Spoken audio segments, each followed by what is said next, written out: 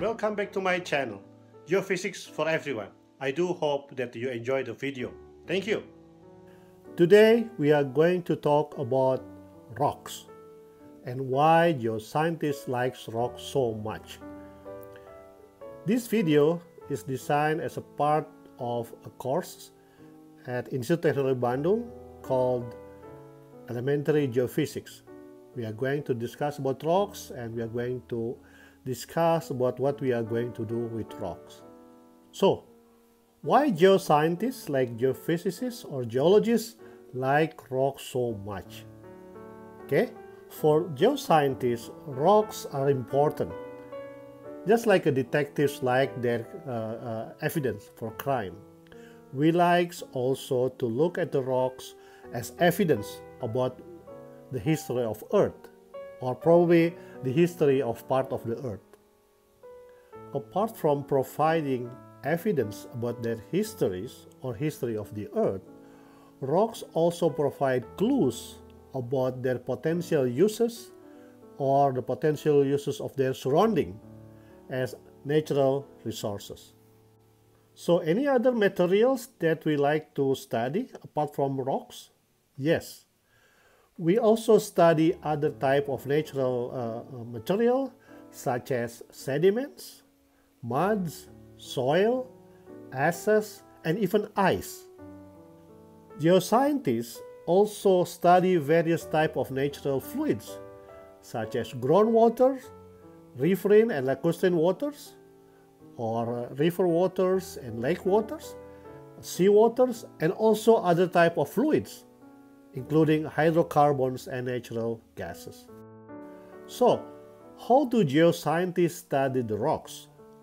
There are a number of ways to study the rocks. The first one is through descriptions of rocks. So, geologists or geophysicists will describe the rocks based on their colors, textures, structures, mineral compositions, layering, hardness, and even solubility in acid. Secondly, geoscientists also study rocks through identifications of their mineral composition. This could be done under observations of thin section under the microscope, for example, or using what's called the X-ray diffractions analysis or XRD analysis. Geoscientists could also study rocks through identifications of the elemental compositions of the rocks. This could be done, for example, by the X-ray fluorescence analysis or by various types of spectrometry. Geoscientists could also study rocks through the measurement of their physical properties, such as density, magnetic susceptibility, resistivity, and some other physical properties.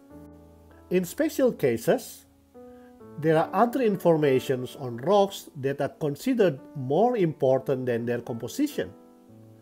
For instance, sometimes what we want to know from the rock is the age of the rocks. This is called dating. So absolute dating of rock is also important. In some other time, it is not the composition that is important for geoscientists, but for instance, the record of magnetic field. Rocks or sediments could have tiny magnetic minerals that record the Earth's magnetic field during the formations of the rocks.